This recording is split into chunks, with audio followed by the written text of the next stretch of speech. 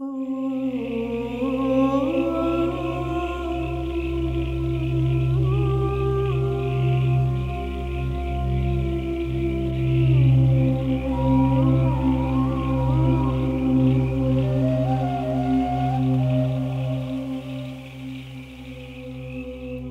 away from the city of Jerusalem, there lived a mysterious tribe of people called the Magi.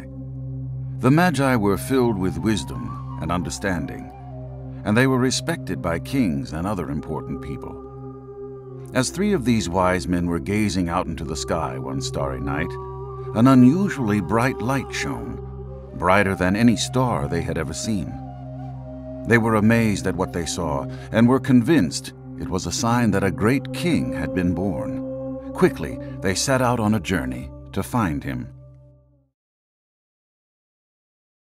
The same light that had caught the attention of the wise men also drew several shepherds out from the fields and into the quiet and lowly town of Bethlehem. The glory of God shone so brightly that they shook with fear. But an angel comforted them. "Don't be afraid.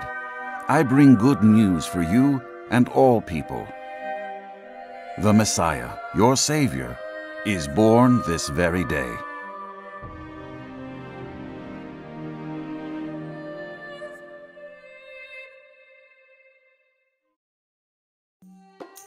After a long journey, the wise men arrived in Jerusalem.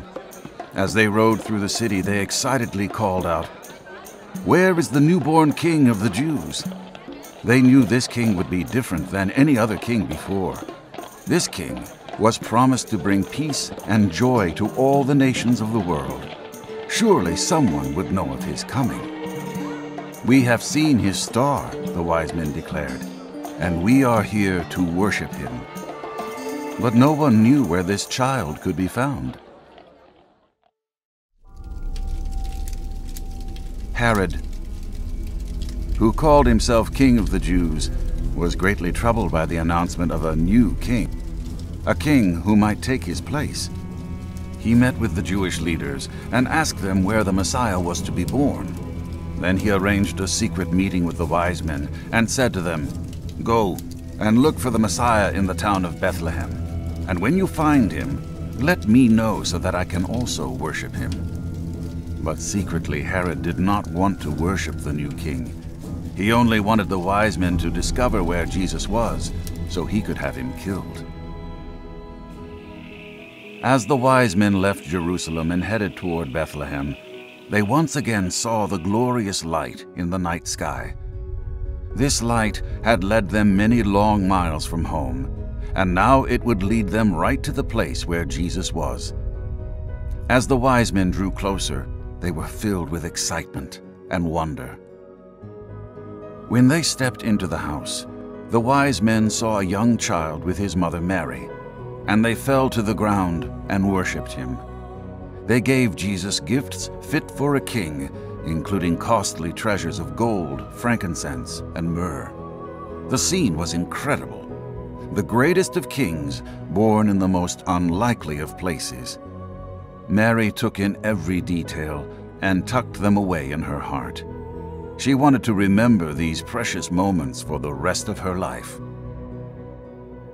Later, the wise men and Joseph, Jesus' earthly father, were warned by God in a dream that Herod intended to kill the young Messiah. God led the wise men and the new family safely out of the city of Bethlehem and far away from the evil King Herod. Eventually, Jesus and his family returned to Nazareth. As Jesus grew, he revealed more and more about who he was. He healed the sick, raised the dead, opened the eyes of the blind, and most amazing of all, he gave his life on the cross to rescue the world from the curse of sin. The wise men's journey had led them to Jesus, the Son of God, the King of Kings, and the Lord of Lords.